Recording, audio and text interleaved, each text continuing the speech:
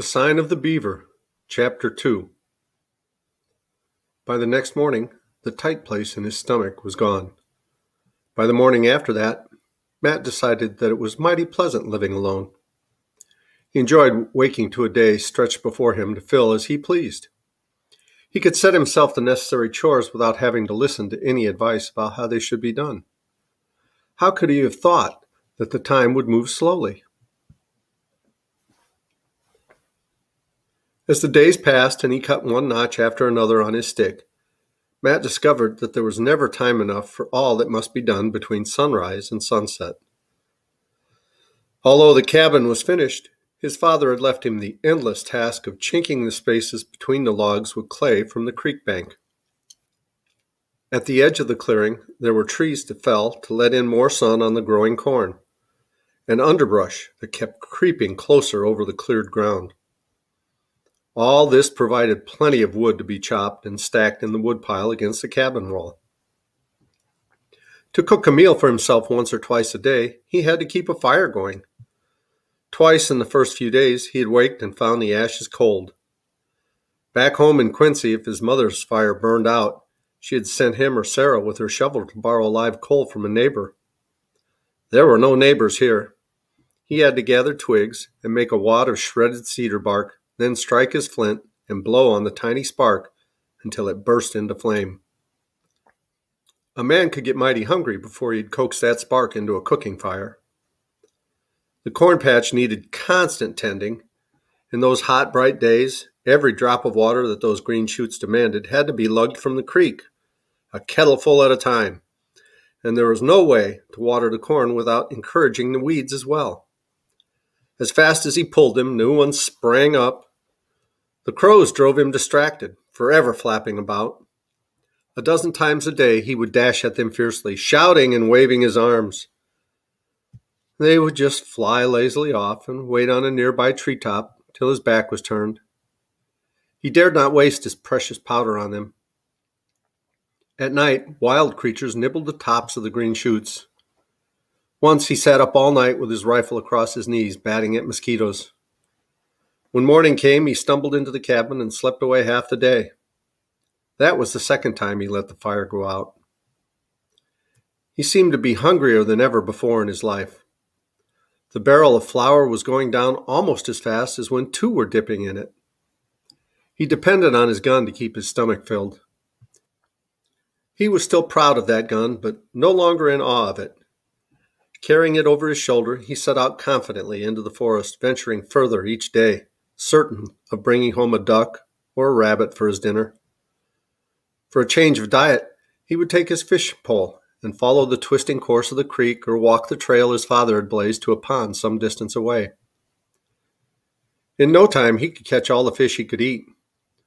Twice he had glimpsed a deer moving through the trees just out of range of his rifle.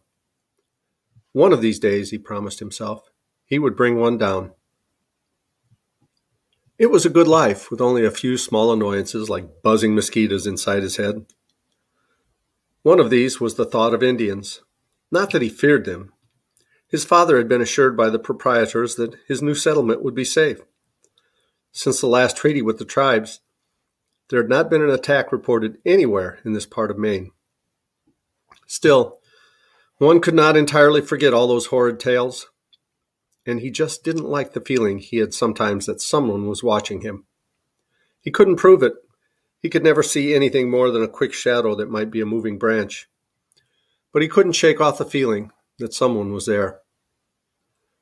One of those pieces of advice his father had been so fond of giving had been about Indians. "They won't bother you," he said.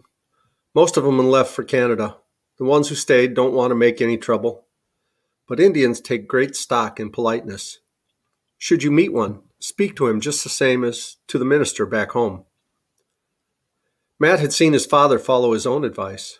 Once, when they had tramped a long way from the cabin, they had seen in the distance a solitary, dark figure.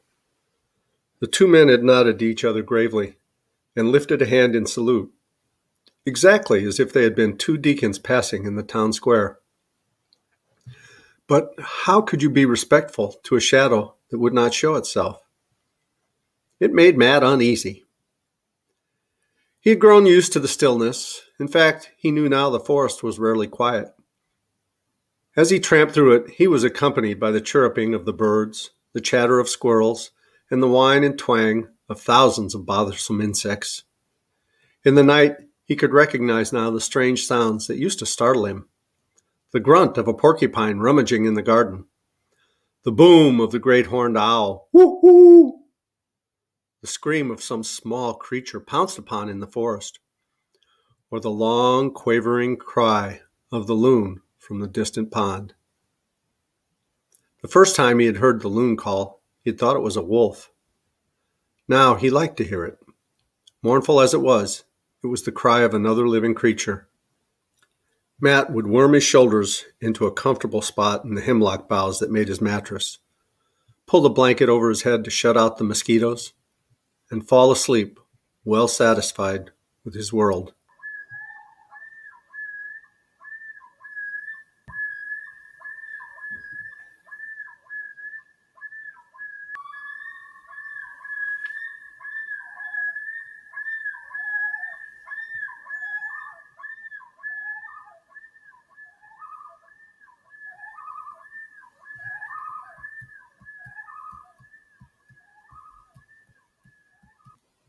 He would have liked, however, to have someone to talk to occasionally. He hadn't reckoned on missing that. For much of the day, he was content to be alone, tramping through the woods or sitting on the bank of the creek, dangling his fish line. He was like his father in that.